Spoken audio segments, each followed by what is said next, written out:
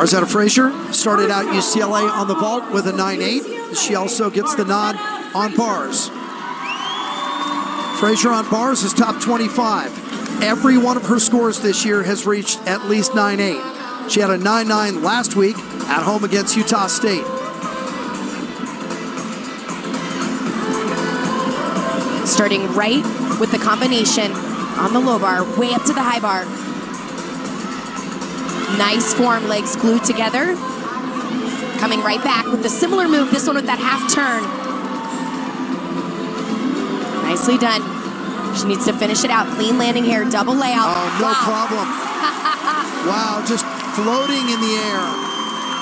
Well, what was it Tom Farden just said? Because it applied to his Red Rocks, but it goes to anybody who's on bars. Be confident, be aggressive. She has come in as a freshman, as an aggressive competitor, and you can kind of see that in her sweat.